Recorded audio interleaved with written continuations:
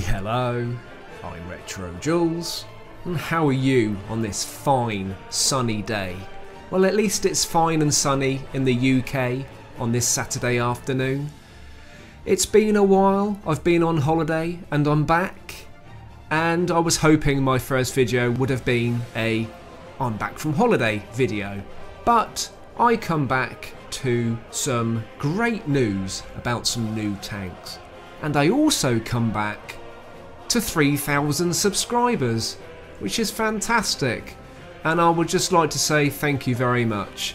And to those of you who are fairly new to the channel, welcome, hello, and just to let you guys know, I'm a very average player. If you're thinking you've subscribed to a channel where you're going to see Devastator medals and Top Gun medals and amazing gameplay, you have subscribed to the wrong channel. I'm just a very average, and quite often below average, and very often crap player who just enjoys the game, enjoys making videos, and enjoys the community and talking to you guys. My channel isn't monetized, it's purely a hobby and just a bit of fun. But welcome and thank you for your subscriptions. I'm quite surprised I've reached 3,000. Even though the subscribers have been going up, I have also been losing subscribers on the way. Whether that's a reflection of the channel or perhaps a reflection of the game as well, I don't know. But 3,000 subscribers, that's amazing. So, update 4.7 is imminent, and we're going to get some new Soviet tanks. We're going to get the Tier 8 ISM Heavy, the Tier 9 Object 257 Heavy, the Tier 9 Object 705 Heavy, and at Tier 10, the Object 430U Medium, the K91 Medium, the Object 705A Heavy, the Object 277 Heavy, and finally the Object 268 V4 Tank Destroyer. Now, with the introduction of these new Soviet tanks, there are a few very small tweaks to the tech tree.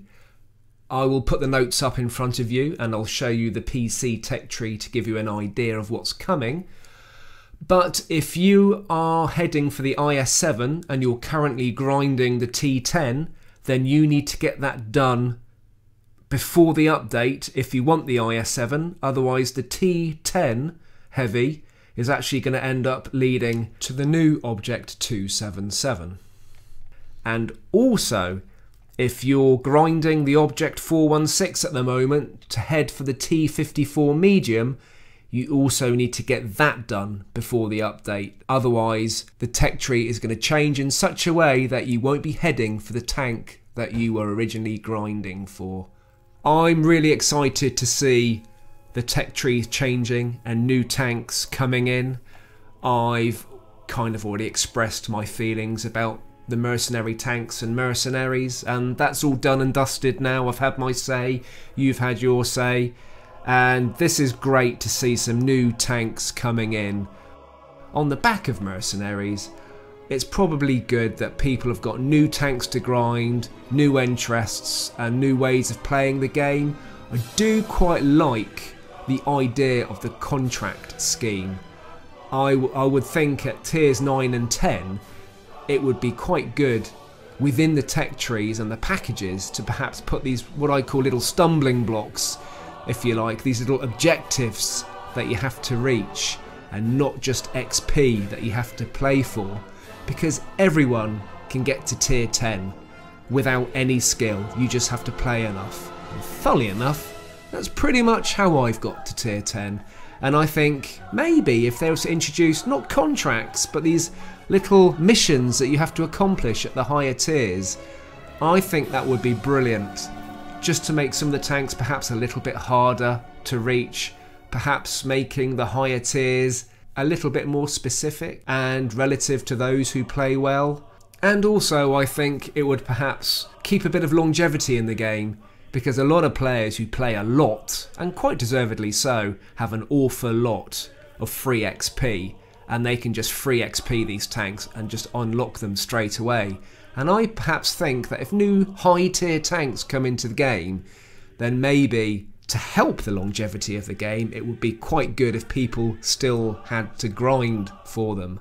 Don't know how you feel about that idea, it was just something that I thought about, and on the back of the mercenaries and the contracts I thought that could actually work quite well in the game and perhaps bring some skill into the higher tiers, which may well stop me getting new tanks, but that's neither here nor there. Anyway, it's great to be back. Just a quick video today. New Russian tanks coming soon, and who knows what other goodies there will be in update 4.7. Keep safe, keep tanking, and I'll see you soon.